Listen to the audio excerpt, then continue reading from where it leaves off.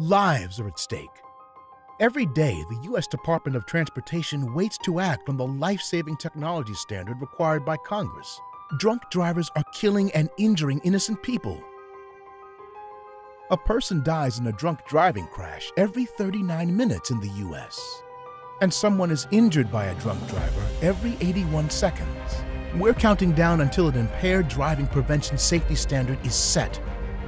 And the clock is ticking. The U.S. Department of Transportation must take immediate action to meet the November 15, 2024 deadline mandated in the Infrastructure Investment and Jobs Act. The USDOT is directed to complete the process of settling a final standard for impaired driving prevention technology within 3 years.